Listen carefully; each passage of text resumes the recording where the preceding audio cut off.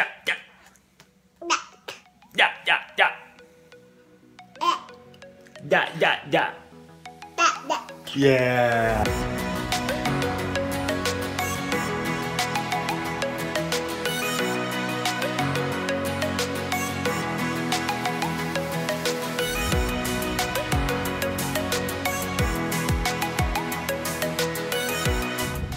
So you may have seen this technique before on Instagram and Facebook.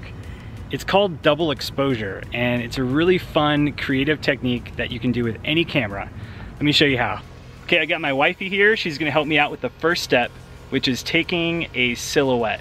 Now, silhouette's really easy. All we have to do is position the sun behind our subject, and that's gonna make our subject really dark, which is what we want. So let me go ahead and show you what this looks like. I'm gonna go ahead and get low and position her behind the sun. You can see how it starts to get dark. I'm gonna go ahead and take a shot.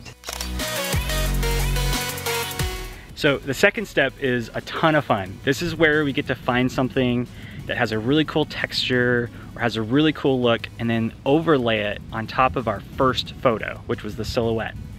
What works really well are the tops of trees, mountain tops, city skylines, anything that looks really cool but also has some sky in it.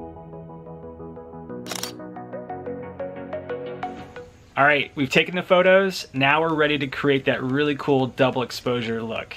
Let me go ahead and show you how. So the first thing we need to do is get our photos over to our mobile device. I really like Dropbox. With Dropbox, I have a folder on my computer. I can drag the photos over to it, and they automatically appear here in my phone. I click these three little dots in the top right of Dropbox. I click Export, and then click Save Image. Now, once we've done that, we need to create the double exposure, and for that, we're gonna use an app called PhotoshopMix by Adobe. So I'm gonna go ahead and create a new project. I'm gonna go ahead and select the first photo, which is the silhouette, and this is my first layer. So what I wanna do now is overlay this with the second shot, which is the tree. So I'm gonna press this little plus button, and I'm gonna go ahead and find that photo of the tree. Okay, so we have two layers. We have the silhouette on the bottom and the tree on top. So to create that double exposure, all we have to do is press the blend button and then press screen. And this is gonna allow us to create this really cool creative look. I'm just gonna rotate the tree, kind of move it around until it looks right. Once you're happy with the results, just go ahead and click the save button and then save the camera roll.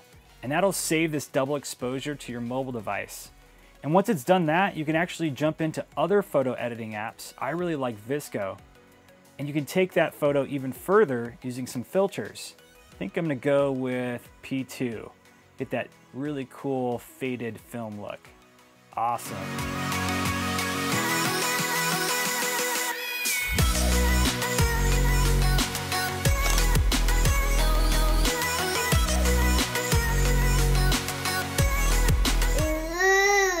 Don't scare me. Ah!